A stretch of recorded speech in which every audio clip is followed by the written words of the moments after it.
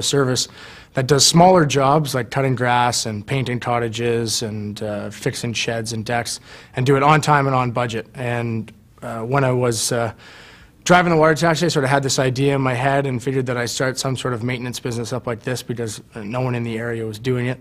And then I did a painting job with a friend of mine, and we quoted the job. Took us 3 days to do it, and we each made $1,000. At the time, it was taking me 3 weeks to make $1,000 at the marina. So I figured that it was a great way to make a lot more money and have a lot more fun because you could be your own boss and make your own hours and that sort of thing. So I went to school thinking I'd be back at the marina. The owners actually told me that I didn't have the job the following summer, so I talked with my dad. We decided we'd start up this business.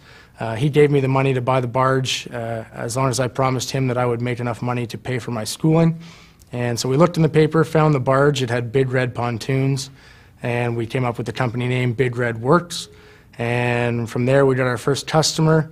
I'll never forget, I phoned him from my residence room, told him I was running this business and that to see if he had any work that he would need done over the summer. He said, yeah, I'm having a shed built and I need the ground leveled. Can you do that? I said, absolutely, no problem. I hung up the phone. I was jumping up and down in the air, so excited. I had a company, I had a name, and now I had my first customer. I quickly remember thinking that I didn't know the first thing about leveling ground, but I knew I'd figure it out pretty quick. So after that, we've been in operation for 3 years now and haven't looked back since. EQ Media actually started as a class project in September 2006, where students were required to invest $10 into a business. So with the $10 I had, I used the skills, which were marketing and design. I had been able to take all my electives at NASCAD for fine art and design. I started doing design work for charities and societies on school campus. That semester, in 4 months, I managed to make $8,500, and I thought, well, hey, if I made that much in 4 months, why not continue? So I did. And in the following months, we continued to increase revenue. We branched off in offering further promotional services to venues in Halifax and other businesses in Atlantic Canada.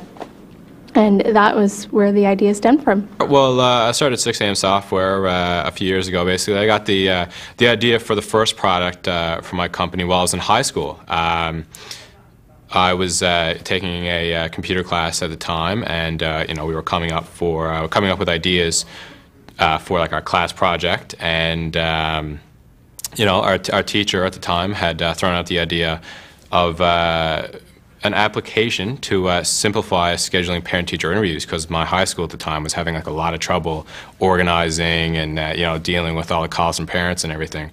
So I basically took that idea and ran with it and created my first product, which is called Optus, the online parent-teacher interview scheduler. It's a web-based system that allows parents to log on through the school website and schedule their interviews online. So I basically just took that idea and ran with it. I come from a family farm. My dad farmed and my grandparents both farmed on both sides of the family. So I guess I was kind of inspired to start farming myself by my parents. I run a 240-acre grain and cattle farm. So we have beef cattle. I have cereal and oilseed crops, so canola, flax, wheat, oats, barley. Devin Holensky. And now let's see what our 6 young student entrepreneurs have to say about their greatest difficulties or challenges. Well, we faced quite a few. I mean, the number one challenge was still legalizing and consolidating the market. It was tough to do because you have to go to the publisher, you have to go to the songwriter, you have to go to the artist individually. Luckily, we found a company that could do a great job for us, and they aggregated the market for us. And that's Graceno. Your Lyric Find is another option. However, Graceno was better suited for our needs. So that was probably our biggest challenge. The second biggest challenge was ramping up our traffic and getting to the size that we are today. Today we serve about 32 million unique visitors every month. We reach about 1 in 10 Canadians, and we actually operate the largest website owned by a Canadian company. So we're bigger than the Government of Canada's website, than the Weather Network, than the Toronto Star, Canada.com. Pretty much any Canadian website you could think of, we're bigger than them. I would say the toughest thing is time management. I always have, I tell my crew every day, I have 100 different things on my mind.